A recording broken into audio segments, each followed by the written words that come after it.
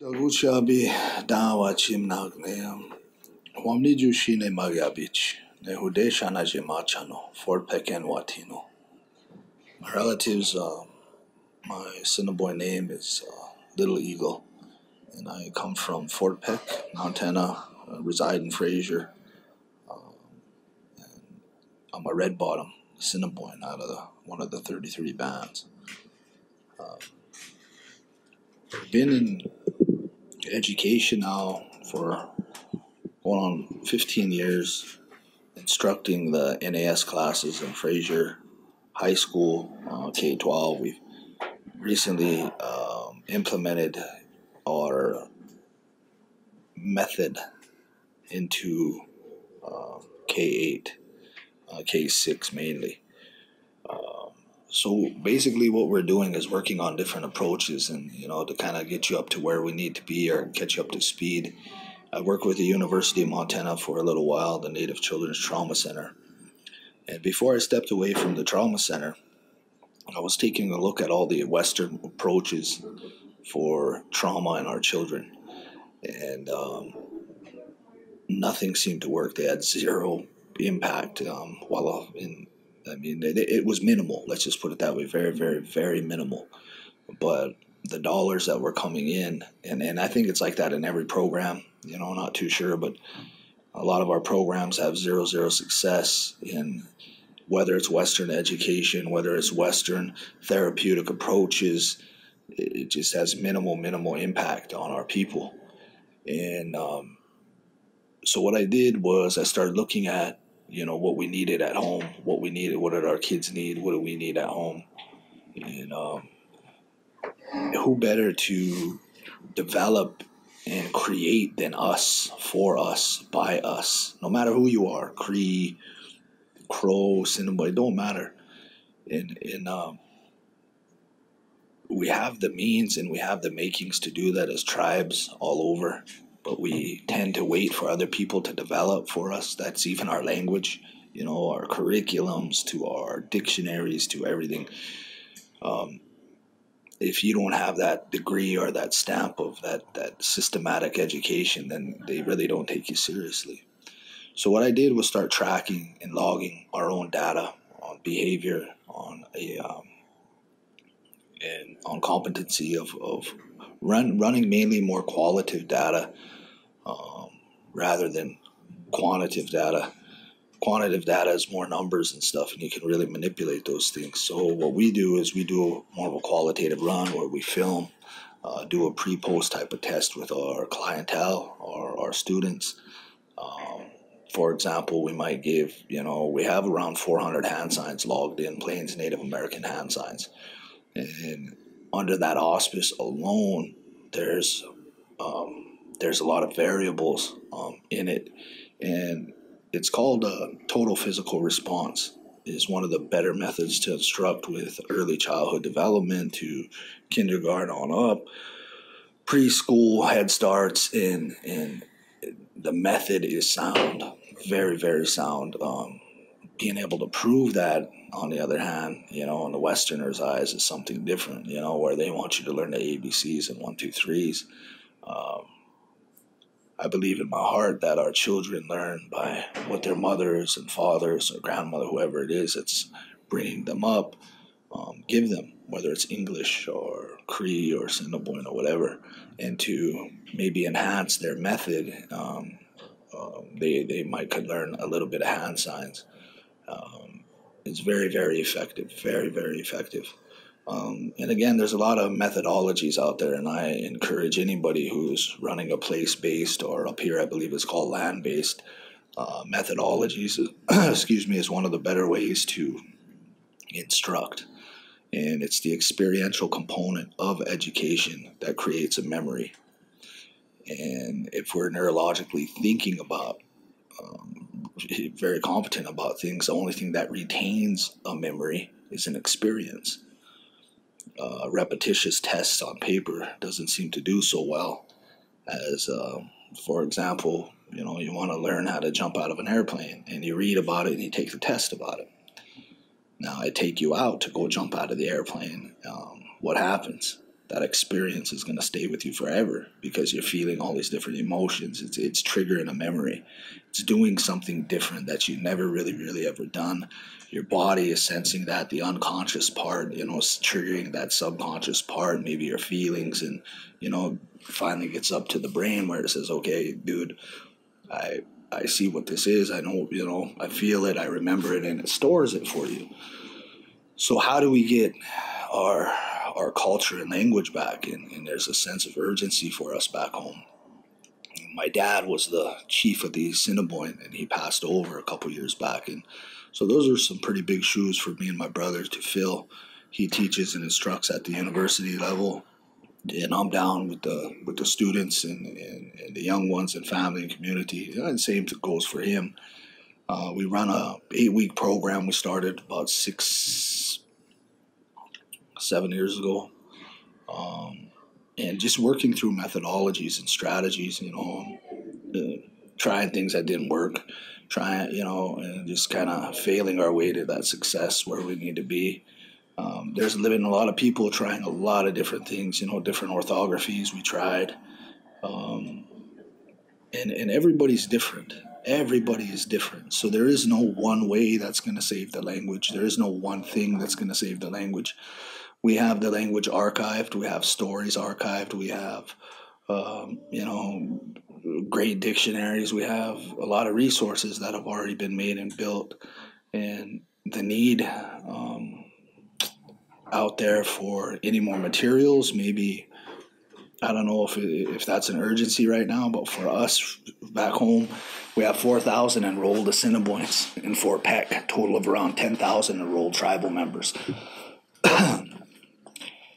Out of them 4,000, we might have 10 speakers, fluent, left. There's a need and a sense of urgency to start doing things differently, and maybe bringing the World Indigenous Language Standards that are issued around the world and in our universities, and bringing that down to start with children and babies, even in daycares. We work a lot. About 3 years ago, we brought a lady in by the name of Ku Ka'akalau, and she said, "Stay the road, boys, and keep doing what you're doing." And she's our foremost leading woman who has that degree, that doctorate degree out of Hawaii. She's built 21 different schools.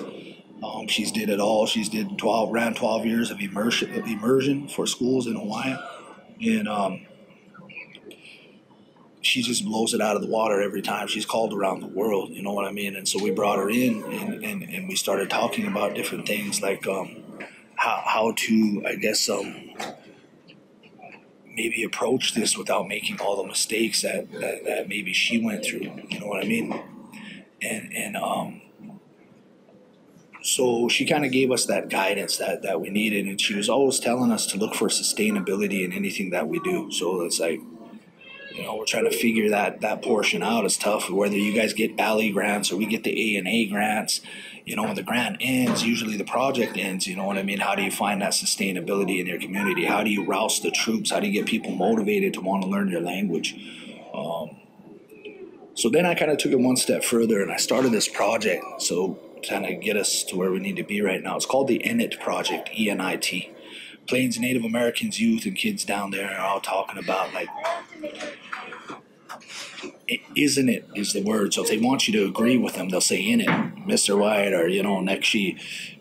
I seen you at the game and last night in it. Instead of saying or they want you to agree with them. And that's kind of the word all over Indian country. So we took that as an acronym, and it stands for Empowering Native Indigenous Tribes. And underneath that is the idea and the concept. And what I built is called cognitive experiential immersion. And that's what I run in everything across the board. That idea, that thing that's common within it all, whether it's education or trauma or your community or your tribe, it does not matter. You can implement it into pretty much anything you want to do and build it your way. off of the concept can be built your way. It doesn't have to be built like this or do it like they say in a program. It's a program guideline that you can build for your community and your tribe, your school or whatever, and you build that up from the ground up by yourself on your own for your people. Because the time for us in waiting is we can't wait. There's a sense of urgency. We can't wait any longer. So that's kind of where we're at with it. But, to make a long story short, we've come a long way. We do try to, we do quite a bit in sharing, I guess, not only the concept, but a couple different approaches. And if you're talking about education alone, education is big. It's huge. Don't get me wrong. Do not get me wrong. But we have not yet evolved to that Western hierarchy and peaked out with our culture.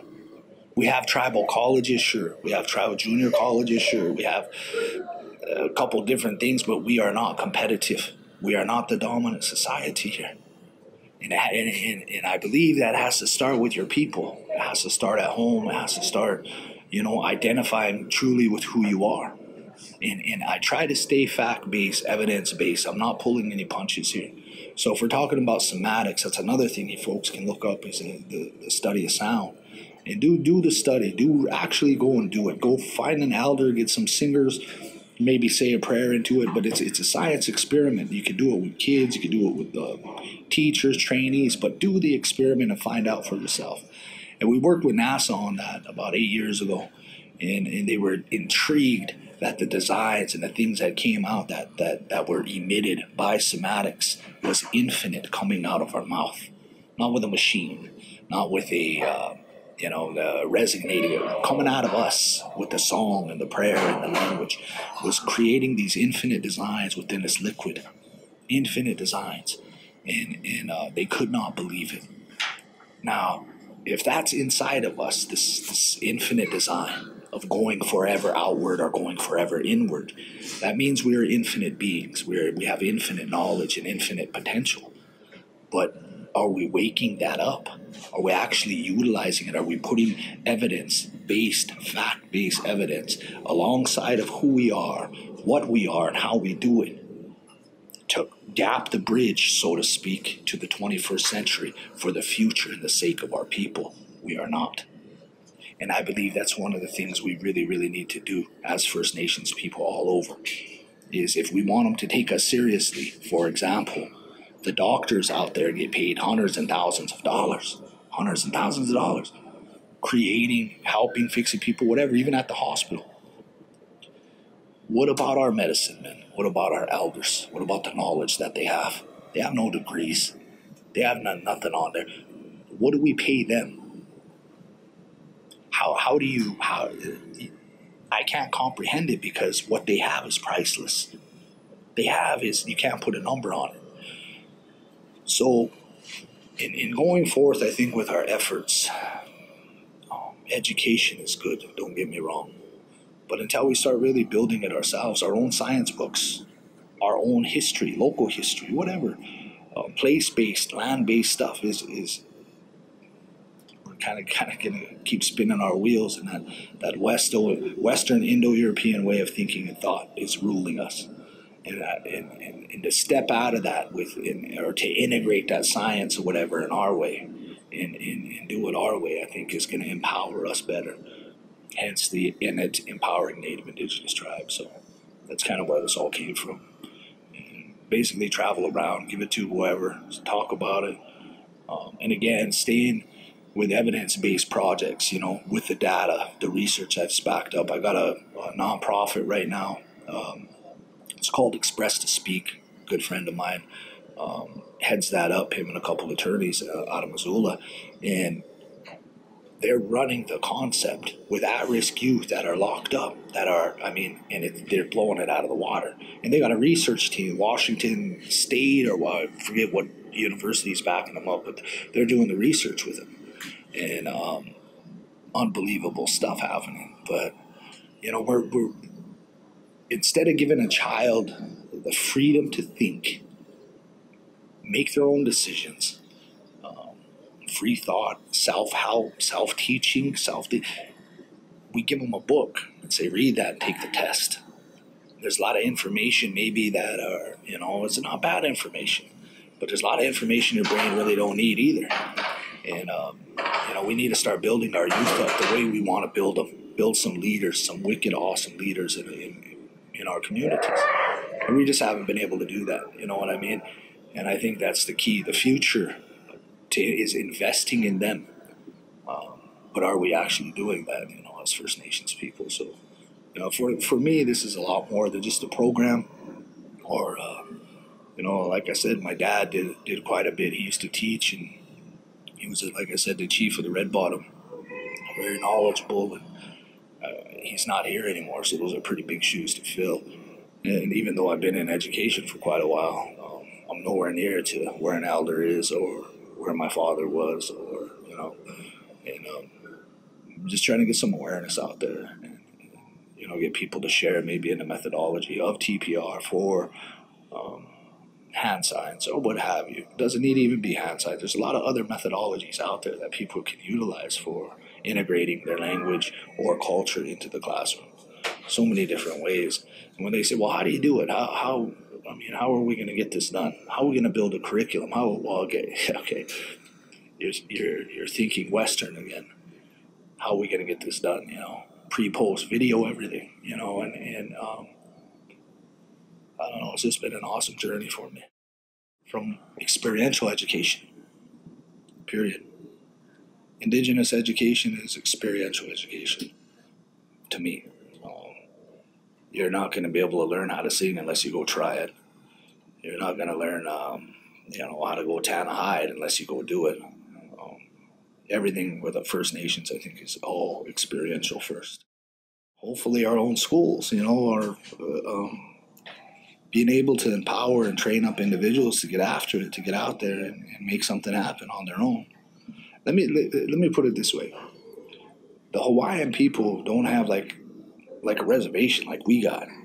They got to actually get out and work for it. They got to come together and make something happen, and they did. You're telling me 21 schools, all private money. This ain't a state school. These aren't state schools. These are Hawaiian schools. Think about that. Hawaiian schools. The Hawaiian way. Hawaiian science and history and physics and whatever, math. Hawaiian. Now think about a First Nation school like that, or even your own hometown, wherever. That way. And what does that look like in your eye? How does that look? Where do we start? You know what I mean? Are we still going to go ahead and keep doing things a Western way, or are we going to start implementing it our way? You have to make a decision at some point. But again, where's the curriculum? Show me the syllabus. Show me the test. How do we assess that? I'm looking for something different in education. I'm not looking for the same old thing, but because it ain't working at home for us. We've been implementing orthography tests. We ain't creating any speakers. So, and through the books. Pre-post running qualitative data based on clientele. So if you had 100 students, for example, we usually have around a 75, 85% success rate depending on what we're doing. But again, those are running, again, a pre-post way to test the qualitative run, filming or whatever, audio. So we might quiz out on, for the first quarter, we want maybe 50 sight words. So we'll do the hand signs like yes, no, good, bad. We'll give the hand signs, and then after once in English, never again. Ha, hia, washte, sija. At the end of that quarter, we'll test out again, depending on how many they get. And that's just one way for the hand signs. It's culture. It's about everything. It's about a different way to think, maybe a different way to perceive, different way to be. And of course, the language, of course, the culture. But everybody's different. So that's why I said this has to kind of be flexible. The concept is sound, cognitive experiential immersion. And getting it out there would be the getting people fired up to do something in their community. That's always the hard part. Motivation. Trying to get motivated to get people to do anything. So just getting out of bed sometimes is tough for me. You know, you got to pull yourself together and get up. And so I think that, you know, everybody's a little bit different, but at the end of the day, I can look back and be able to say, well, you know, I did my best at getting a different perception out there to think differently. It's the thing right now where there's a lot of Freudian, for example, there's a lot of Freudian therapeutic approaches that are still being practiced. But there's also one that's coming into play. It's probably been around it's been around for a while, but I mean, they're starting to really take it serious now. It's called positive psychology, and it's self-help, self-talk, thought. That's one of the keys to changing. You know what I mean? You have to start thinking differently if you want to become differently, to receive differently. And we kind of might sound cheesy, but that's just the bottom line. If you want to become different, or you want to change your life, or you want to become more knowledgeable, you got to seek it out. And you can't just sit at home and do nothing. And the majority of us are sitting at home watching the TV or watching the games or whatever, when you could be utilizing your time. So let's even talk about that. Let's talk about time. There is no time. There is no time in your day. When do you have time to learn the language? If you have a job, 9 to 5, then you come home and do chores with the family. When do you have time to start putting forth that effort? And immersively, they did the studies. It takes around 6 hours a day minimum to start picking up a language. 6 hours a day. Where's your teachers that are going to teach 6 hours a day? And where's your students that are going to sit there for 6 hours and actually start picking this stuff up? And so time is certainly an issue. Public schools don't give us enough time in the classroom, not at all, to teach the language. And that's where we have minimal success in public settings. But there's so many variables, you know what I mean, when it comes to education. You know, who holds the purse strings? Where does that, and when it comes down the ladder, that upper echelon, I guess, to the fiat system, where do we fit in? By the time the dollars hit us, you know, it's minimal, and there's minimal time. And that certainly plays a huge factor in all of Indian country, everywhere. But,